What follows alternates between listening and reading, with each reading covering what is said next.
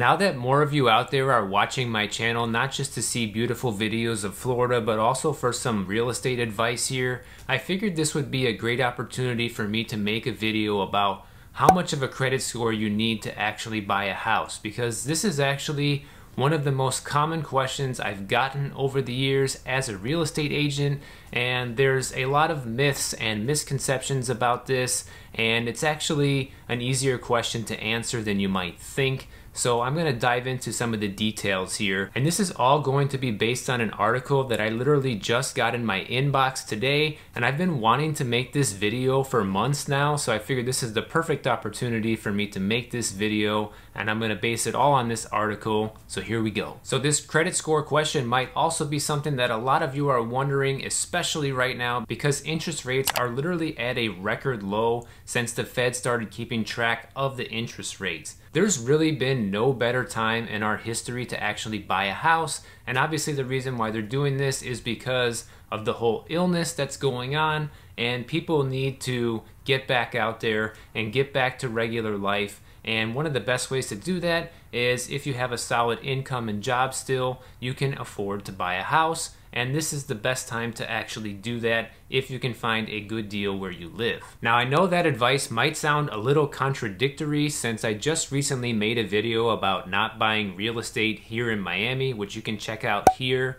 But that video is basically based on this particular market, and I'm always thinking with an investment point of view and with an investor's mindset, because that's the type of real estate that I buy. But if you're one of those people that knows that they've been wanting to buy a house for a long time, and you plan on living in that house for a long period of time, and you know your income situation is stable, then this is more who I'm talking to here in this video, and this information applies to you more than anyone else. Because it is a good time to buy if the area you're looking to buy in is favorable and is a buyer's market according to your research, and because the interest rates are at record lows, which means you're going to pay less for the house over time. So the first thing is I'm going to base all of these credit scores on the 4 typical loans that people normally get, which is a conventional loan, an FHA loan, a VA loan, or a jumbo loan.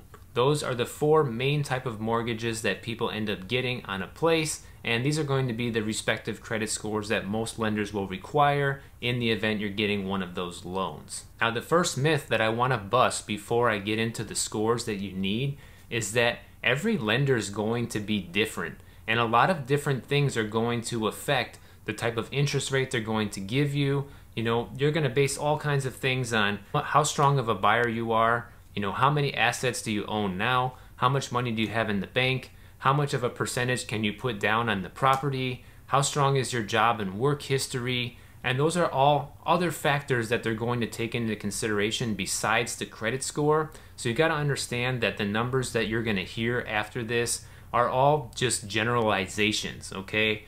Your situation is going to be different depending on your particular details in life. So the first one and the most common one is the conventional loan, and the minimum credit score required to obtain this type of loan is a 620 or higher. And a conventional loan is the one that most people end up getting because it usually comes with the best deal. And also, if you're going to buy a condo, which is especially common here in South Florida, almost all the time you're going to need to get a conventional loan. Almost none of the buildings here qualify for the other types of loans. So this would be the one that probably 80% of people end up getting. The next type of loan is the jumbo loan. And for this one, most lenders are going to require a credit score of 680. And this is definitely on the high side, and a lot of people don't even have a credit score this high. And the reason why you need to have such a high credit score for this type of loan is because it's what they call a non-conforming loan. And that means that the bank that gives you the loan can't actually sell this loan to Fannie Mae or Freddie Mac. And that's the reason why a conventional loan is usually a better deal and cheaper for you, because the bank will usually get that loan to you, and then what they'll do after that loan closes, they'll sell it to Fannie Mae or Freddie Mac, which means then you will have a federally backed loan. I'm not going to get into all of the details on how that works in this video, but just know that's the difference between a conventional and a jumbo loan. And the reason why the jumbo loan you have to have a higher credit score is because the lender is most likely either going to hold that loan, which is not something they normally do, or they're going to have to sell it to another private lender or mortgage holder. So therefore, they consider that a higher risk and are going to require that your credit score is much higher in order for you to obtain that type of loan. The next one we're going to talk about is an FHA loan, and there's actually two different credit score requirements here depending on how much of a percentage you're going to put down. If you're going to be putting 10% down, you only need to have a 500 or above credit score. If you're going to put down to standard 3.5%, which is a lot more common with FHA, you need to have a minimum of a 580 credit score. Now, usually the main reason you want to get an FHA loan is if you really don't have a lot of money to put as a down payment, but you'd rather buy than rent, and I'm assuming you've already determined that buying in your area is going to be cheaper than renting because that's the smart financial thing to do.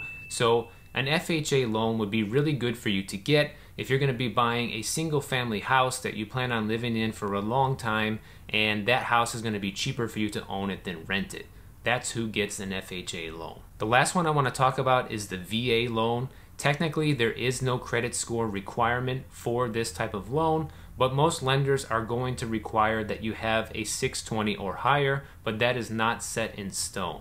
And another thing to note about the VA loan is that the only people who are eligible to get a VA loan is if you are a veteran of this country, meaning you served in the military at some point somewhere in the United States military, and that will qualify you to get a VA loan. But if you've never been in the military before, then you won't be eligible for this type of loan. However, if you have been in the military before, I would strongly suggest trying to get this type of loan, especially if you are short on cash, because you can literally get a VA loan for 0% down. So regardless of any of the credit score requirements, 0% down doesn't exist basically anywhere else, okay? So definitely try to get this. It might not be the smartest thing to do financially to put 0% down on a house because you literally have no equity right from the start. However, if you run the numbers and you know you can afford it, this could be a good deal for you and you can get into a house for virtually nothing. Now, a couple other things I want to mention here in this video. Besides those credit score requirements, I want to give you the example this article lays out as a reference to how much of a difference having a better credit score can make versus if you don't have a good credit score. So if you were going to go and apply for a mortgage on July 9th, 2020, it says that a Florida buyer with the lowest credit score range of 620 to 639 could expect to pay $1,021 each month to the bank at a 4.564% rate.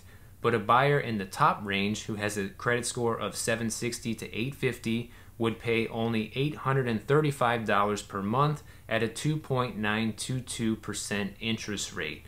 And that's about a $200 per month savings. So that's pretty significant, especially over the long run of your loan. So not only does $200 a month allow you to save extra money in the bank and use it towards a vacation fund or investing or whatever, but it also is going to save you literally thousands of dollars over the life of that loan. So this is where having good credit really pays off. And as you've heard from these requirements, having good credit is not a necessity, but it's going to really work in your favor if you do have good credit, and it's also going to open the door to just having as many loan options available to you. Not only that, but also at the best interest rates. So now that you know more or less what your credit score needs to be to buy a house, now the next thing I want you to do is to put a comment below and let me know what type of real estate video you'd like me to make next, because I plan on doing more videos like this one, because obviously this is my specialty. This is what I've been doing for a living for a long time, but I like combining it and mixing it with the Florida lifestyle and living because I really love shooting all those beautiful shots outside and things like that. But let me know what kind of real estate video you'd like to hear from me next, so that way I can consider making that for you. And if you don't want to wait for that video to come out, you can go ahead and check out some more of my videos right over here, and I'll see you guys over there.